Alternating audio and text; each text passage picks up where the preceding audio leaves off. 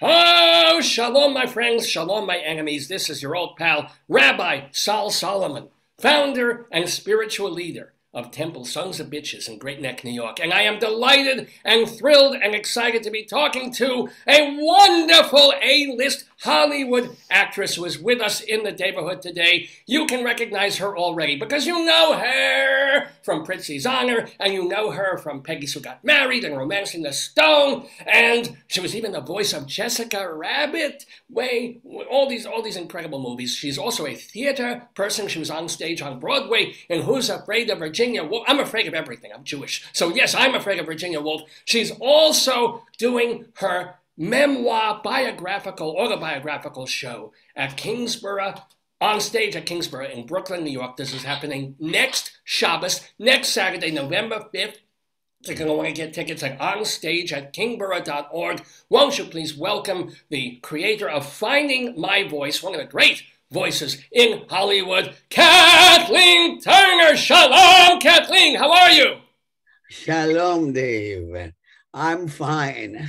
I'm actually, Dave is the producer of the program. I'm Rabbi Sol. I say again? My name is Rabbi Sol Solomon. You can call me Sol. Oh, I'm sorry. I beg your pardon. Oh, you're Sol. Good morning. Good morning to you. You can call me Rabbi or Monsignor, whatever floats your boat. But okay. It's a delight to see you. Are you at home, or are you already backstage somewhere where you're doing a show today? No, I'm home. I got in last night from Charlottesville, Virginia. Well, Mazel. And let me ask you about this Finding My Voice, because you've been doing this for a few years, developing it in cabarets and going across the country. Did you start this almost like a decade ago, or for how long did it develop? Did it germinate? Oh, at least 5 years ago. I think I was doing a play down at Arena Stage in Washington, D.C. I was doing Mother Courage, and the character has 5 songs in the play. It is not a musical, thank you, but it is a play with music, with songs. And so I started working with a pianist and a brilliant singer and director to make sure I would do a good job of the songs, because I never had sung in public. Well, it turned out I did it very well indeed. And when I got back from the production, which was thrilling, I asked them to keep working with me because I wanted to explore, to see where this might lead, what I might do. And I love telling stories like you. And so I would tell a story when a thought came up from a song. And then Andy, my director, would say, well, that sounds like this song. And then Mark, my pianist, would say, well, I know exactly how to arrange that. And before you knew it, we were entertaining each other so much that we sort of went, well, you know what? This could be a show. And so we did. We started in cabaret spaces, and we took it to London, to a theater called the other place. And then we brought it back to Cafe Carlisle. Every show, every generation of it, the stories change depending on the jobs I do. And so then the songs change. And now I've got so much I have to pick and choose what I want to do that night.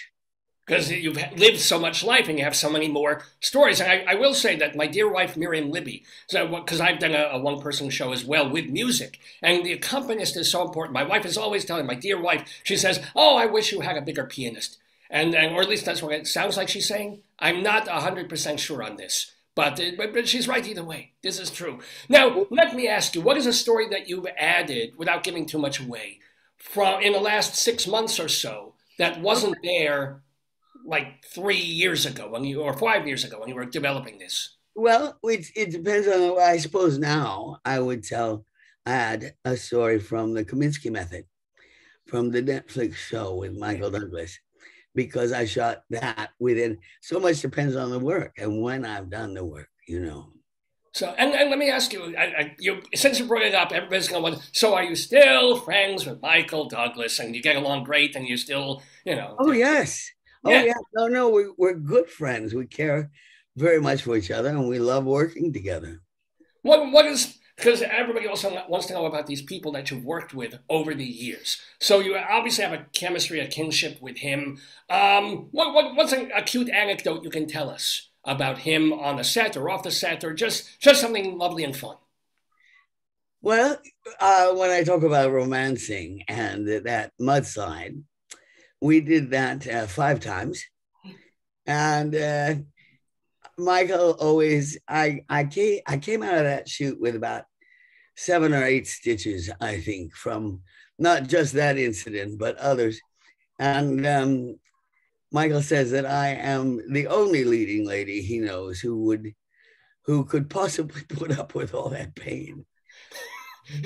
Was there a point? I mean, when you're young, unfortunately, in some ways, there are actresses who are like when they're first starting, they'll do anything, they'll go on the Harvey Weinstein couch or something like that. But you were like, if it's for the role and it's a legitimate thing, Yeah, no, that's fine. But also above that, on top of that, I never wanted to do work I had already done. I never wanted to repeat myself. So if someone, body heat happened and they said, "Oh my God, she's so sexy," so I said, "Okay, that's enough of that." And the next role was with Steve Martin and Carl Reiner, The Man with Two Brains, which was a takeoff, a spoof about the femme fatale, Dolores Benedict kind of thing. And then came the shy, insecure writer of romancing that grew into herself. And then after that, I went and did Crimes of Passion for Ken Russell. And you should have heard the screams then. Wait, because that goes back to the sexy. So what was it was Ken Russell. So when Ken Russell makes a movie, it's just, it's all over the. I've always considered him, I still do, a genius. He's a flawed genius, but he was a genius, Aren't we all? Aren't we all? So also, by the way, we're talking with Kathleen Turner here, of course. Since you also brought up body heat, and again, the personal and the private, the public, and the persona. So, when Bill Hurt died a couple of months ago, yeah. the revelations came out that, he could be allegedly a rather terrible person to some of the people he was with. Did you have any of that? I don't gossip. I don't Right. gossip about any of the people I work with. Well, do you have any good stories? In others, working with him where he surprised you in a pleasant way, or his method? Well, one of the great things about working with Bill and Larry Kasdan was the three of us came back together on Accidental Tourist. And it was gorgeous to see how we had all matured, how much we had learned, how we had changed. It was a wonderful opportunity of a lesson in life. Oh, cool. Let me ask you, speaking of working with people and how different people work, because you work with Larry Kasdan and all these different directors, do you have any John Waters stories? John is still a very dear friend. And we laughed. God, we laughed so much when we were shooting Serial Mom. I'll tell you a secret about John, is that his humor sometimes seems very raw or rough. But that's only because he sees people so clearly. But the second he senses that he's actually hurt someone's feelings, he pulls back, he pulls away, he apologizes. He's really such a softie. And he has the ability to take people who are really unattractive and make you care about them. And that speaks to his compassion. I mean, who can forget Edith, the egg lady in Females? I mean, come on, I loved her. Edith Massey, what a legend, what a wonderful, oh my God. Let me ask you, speaking of the sexiness thing, you grew up, though, as kind of a very straight-laced, or were raised as a Christian, serious, boom, boom, boom. How did you reconcile that, didn't you? Were you with a pretty serious, and then having to do sexy roles and occasional nudity and things like that. Well, my grandfather, my great grandfather was a missionary to China, and my father grew up in China. He was brought up by two great aunts, very Victorian great aunts. So yes, he had a certain strictness and belief that. But when it came to religion itself, first of all, we went just to English speaking churches because we lived overseas usually. And so it was sort of more important to find a community of English speakers sometimes than any particular religion. There wasn't any one particular religion, although you could say it was all Christian, yes. But no, in this sense, my mother and my father were both very liberal, that everyone absolutely had the right to their beliefs, period. Oh, I did. I need to reread your Wikipedia listing because I said you were in a strict Christian household, and I guess that is not a correct, necessary thing. Which not is correct. By the way, and also the whole missionary thing. I'm absolutely for, well, at least a missionary position. But let me ask you though. You don't even laugh. You just kind of give me a look like, oh, he's saying something stupid. I'm just going to let that roll, and then I'm going to wait for the next question. But where is your, if you have any kind of religious or spirituality thing now? Are you Christian? Or are you just kind of Zen-y? No. That's none of your business. What do you? None of your business. Oh, My really? business. Okay. Or mine. Yes. Religion tends to be my business because last I looked, I was a rabbi. But it's a question I tend to ask people. So let me ask you about another coworker, another colleague, and tell me something about someone brilliant. Because on Broadway, in fact, the producer of the show, Dave, saw you a few years ago in Who's Afraid of Virginia Woolf, where you acted with Bill Irwin, who is just this brilliant mime movement person, actor. Do you have a Bill Irwin story? Bill. I asked Bill to read George when Albie said I could do a reading for him. My first thought was Bill, because I felt that the comedy had never been realized in the play, that no production I had heard of, because I took care never to see it. I didn't want anyone else in my head, I thought that he would be absolutely perfect for George. His mind is so wicked sharp and smart and fast, and that's George. You really can see his thinking, and I was right. I mean, Bill got the Tony for it.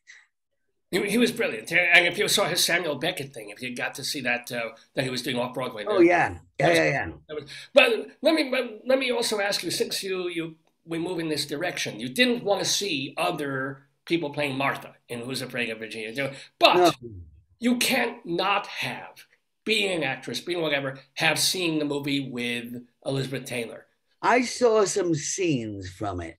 Occasionally, but I would never watch the whole thing. And it made me very angry because it was everything that people were prejudiced and pre-thought about the play. First of all, and the biggest mistake for which I really do blame Mike Nichols was George is never drunk. George comes in the first scene, pours himself a drink, and nurses it for the rest of the play. It's not two drunks screaming at each other. Martha is the only one who's drunk, along with Honey and Nick, but George is never drunk. And I think that makes an immense difference. It means that George is always aware, always sober enough to decide to choose his actions.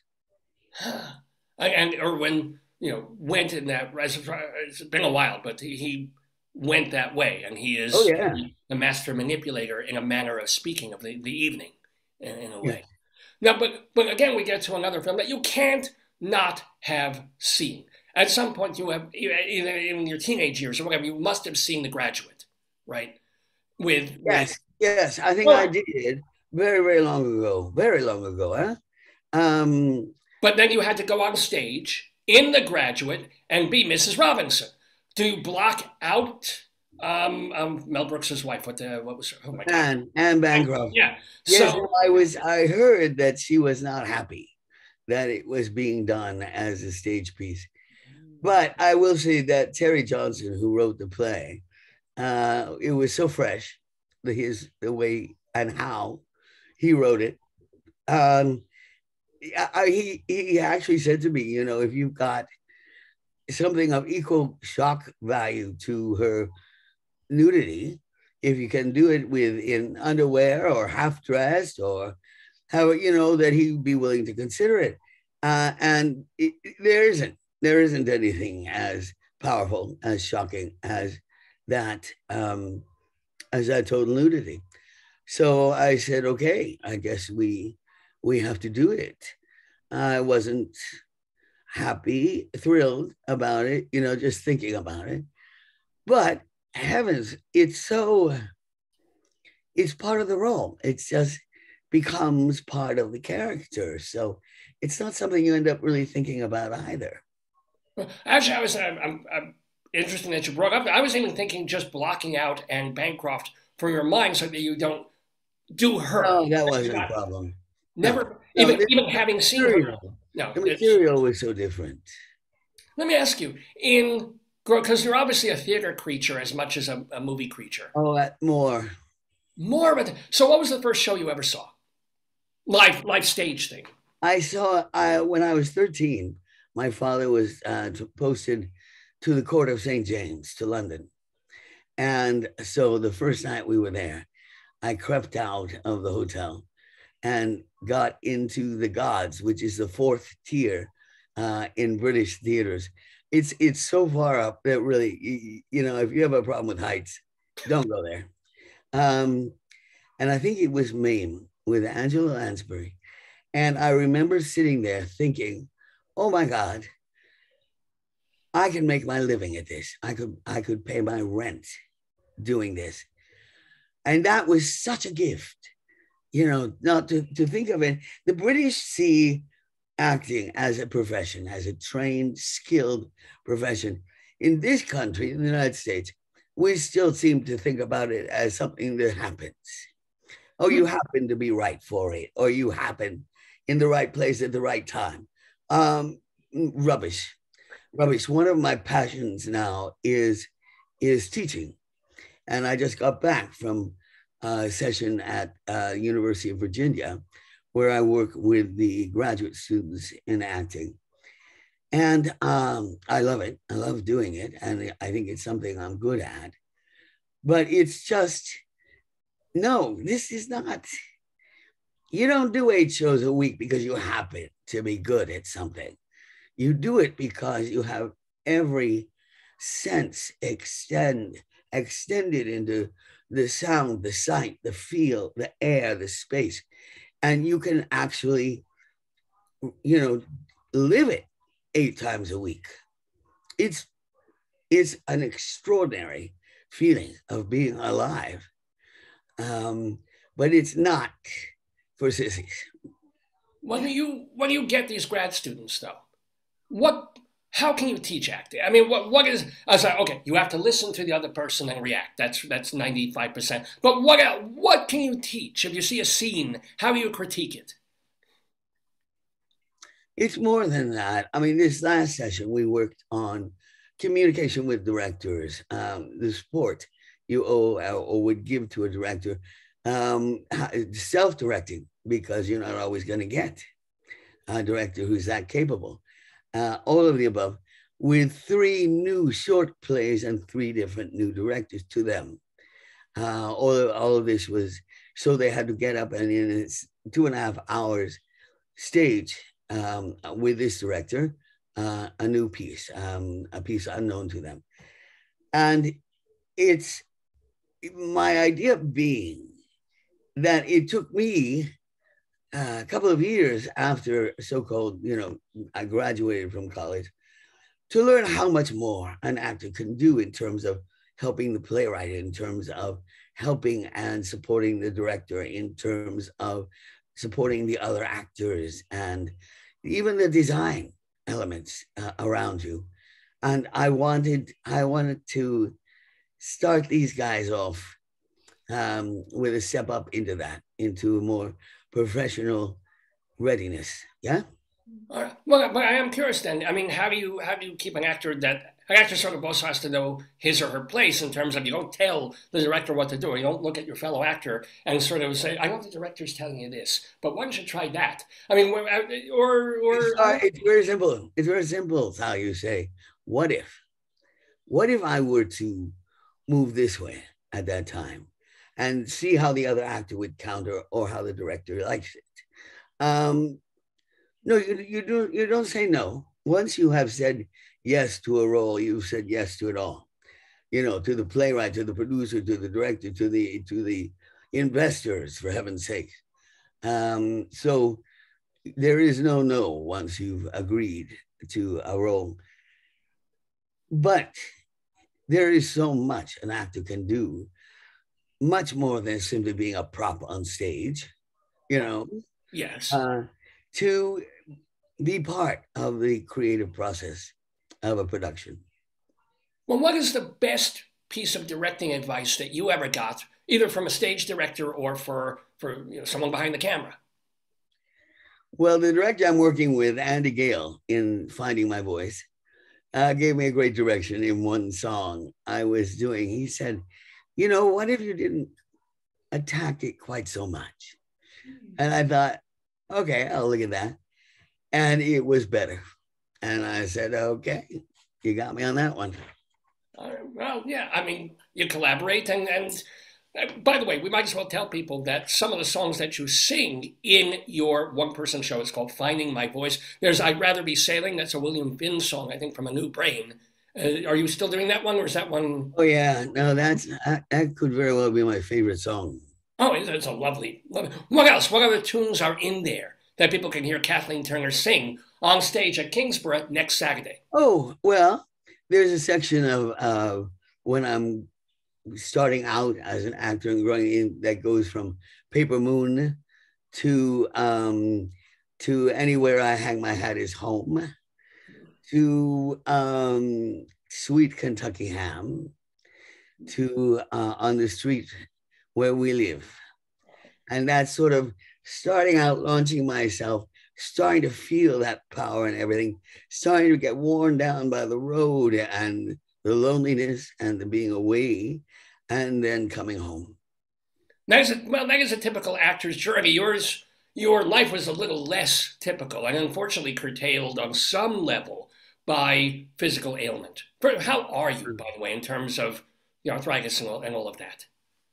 I'm getting better. I had a bad time last month. I tried a new medication that was not for me, let's say, and that set me back a bit. But it's coming back. Just have to heal a little more. So is it this recurring gloomy, like you get bad weeks and then good weeks? Or I mean, I always think, how the hell this works? Yeah, days. And, a bad day is, and the next day you're better. Well, would you be able to do an 8-week or 8-show-a-week thing on Broadway? I don't think I would. I don't think I would take it, because that's, if I were unable, then that would be unkind. It would be breaking my contract, to my mind. So I would not take on that responsibility now. Would you take on another theatrical show if it weren't that kind of schedule? Like off Broadway, just a week ago, you had Hal Linden and Bernie Capel doing Two Jews Talking, right? One is 89, the other's 91 years old. I did that show. What? I think I did that. Too much tuna fish. No, that was the tuna fish thing was the guys from what the hell were their names? Hello. That's a different show. This is okay. Talking. But the combined age of these two men is 180. And so they do 4 shows. They start on like Thursday or Friday night. They do 2 shows on a Shabbos, Sunday afternoon, and then they go away for 4 days because at 90. Recover. Yeah. But could you? That's a possibility, definitely. Well, what are you working on, if anything, besides finding my voice? What's Lots of films. Hmm? Lots of films. I had a film come out in October, opened at the Toronto Film Festival, and that will have more of a release called The Swearing Jar. And I have a film coming out in November called The Estate. And I'll be shooting a film again in December, a new one called Have No Fear. And then in January on HBO, the White House Plumbers series starts with Is that Woody Watergate, Harrelson. or is that about Watergate, or what is that about? The White House Plumbers, or is it? Oh, it's about Alderman and Ehrlichman and those fools. That it's actually about what they really did. It was so insane, and they thought they could get away with it all. It's so funny, and it's all true. And I played this woman, Dita Beard, who kind of cracked the whole thing open because she's the one who wrote a check to bribe Attorney General Mitchell for $400,000. I would take it. No.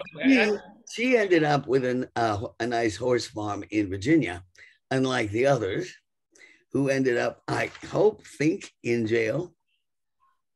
Well, can I also think of living? I mean, are you bi-coastal? Do you live mostly in one place now? I live only in New York City. New York. Why did you choose? You could live in a mansion. Well, you could probably have a really wonderful place in Manhattan. But why New York as opposed to LA or back to South or something? Well, in large part because I grew up as a citizen of the world, in a sense. And New York is the closest I can get to the rest of the world in our country. And post-pandemic, are you do you travel a bit or a lot? Because I'm traveling a little too much, into my mind. I had to run out to LA last week to see Norman Lear, because he is an old and dear. I serve on the board of People for the American Way for 39 years. You must know of Rabbi David Saperstein. Yeah. All Jews know each other. It's a pipeline. No, he's a very well-known Jew. Yeah. Okay. So, but this also brings up, I know unfortunately, we don't have much more time with you. I know you have to, you're welcome to stay and play the trivia game, but I know you can't do that. But in terms of actors and people in with the spotlight on them being overtly and openly political, which you certainly are. I mean, you're on Planned Parenthood, People for the American Way. What's the other one? Meals on Wheels, which that shouldn't be political at all. That's just an activism thing. Do you think performers should be obligated, if they're in the spotlight, to go that extra mile and say, this is how I feel and this is how you should feel and I'm doing this? I don't think obligated is the right word. I think you should realize what a responsibility it is and choose carefully, what you say publicly. But I think if you feel strongly about something, of course it's your right to speak up. Now, let me have you speak up one more time before we let you go. We're talking with Kathleen Turner. Please go see her next Saturday at Kingsborough. It's in Kingsborough Community College, but they got Kingsborough Community College, on stage at Kingsborough in the Oxford section of Brooklyn. Get your tickets on stage at kingsborough.org, or you go to KathleenTurner.net is her thing. But let me ask you, in doing the Finding My Voice thing from here to there, is there a story that you would love to have in there, but it's a certain amount of time, the evening would be too long? Can you tell us something that isn't in the show that you wish were? Yes, I'd like time to do more Molly Ivins, who I perform in a one-woman show called Red Hot Patriot, the kick-ass wit of Molly Ivins, who was a brilliant political humorist and journalist, primarily with the Texas Observer. She actually died almost 15 years ago. And a lot of in her last column is the ending of the play. And I would love to be able to put more of that in in the show, but it really is too long. But everything she wrote then is more true now. And that's frightening and illuminating. And thank God she uses humor to get you to listen.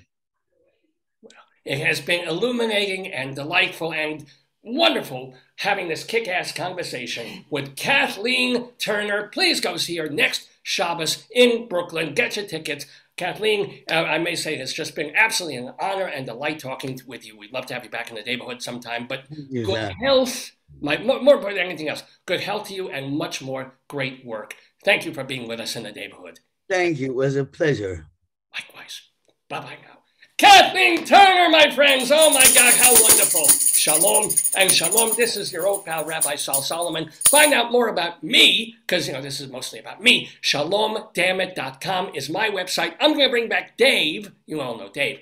Dave is coming back to the neighborhood to play the Today Yesterday trivia quiz with some wonderful people. What else the hell? I don't know what else the hell he's doing. He's doing whatever else he does, and Dave's gone by. Until then, let me play a little bit of music to ease my way out of here. Here's some klezmer hits for Chalav.